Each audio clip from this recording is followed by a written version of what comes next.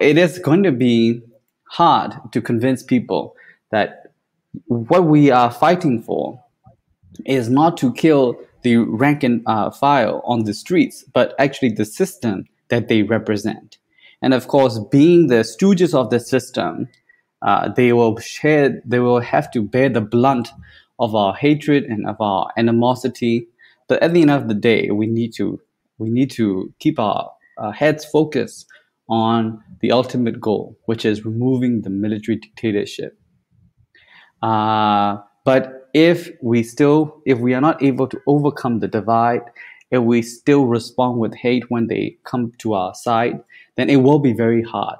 It will be very hard because they will be, at the end of the day, the calculation comes down to, what is it in for me if I am to defect, right? I think number one, you will think about yourself, and only then, only afterwards, you will think about the country. Um, some people might disagree, but I think it's the more rational, utilitarian approach to thinking about it. Soldier would think, okay, what is it for me?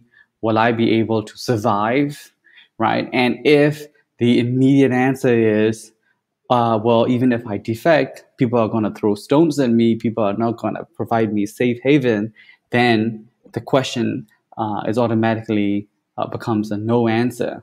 And that is, I think, quite not ideal. So we really also have to start, driving the message that we need to welcome these defections.